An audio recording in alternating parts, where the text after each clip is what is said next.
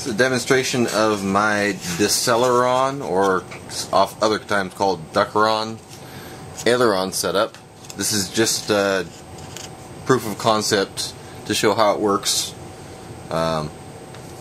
Basically, have normal aileron type movements, but at the flip of a switch, they split apart into air brakes, while still maintaining some aileron control under air braking. That mix is only active under 1/4 throttle.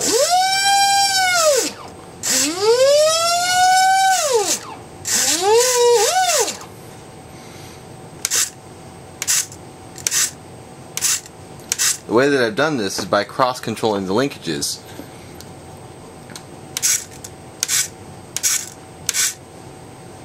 You have left and right, or two aileron servos.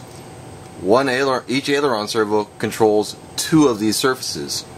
This servo controls, let's see now, let me trace the linkage.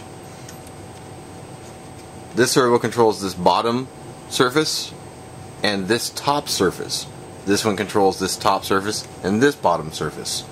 By having them cross over like that, ailerons are just like a single aileron plane, where the servos move in unison, and an air brake action when they move in opposite rotation from each other.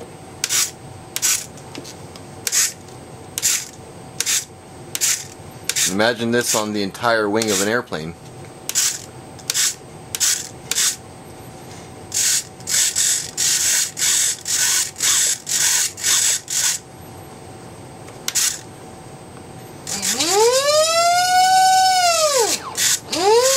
This should give the capability of having F3P style flight maneuvering without having the FP3 drag, only having the drag when you're off the throttle. So in downlines, when you pull the plane down, as soon as you chop throttle as you're going down, brakes deploy. It's that simple.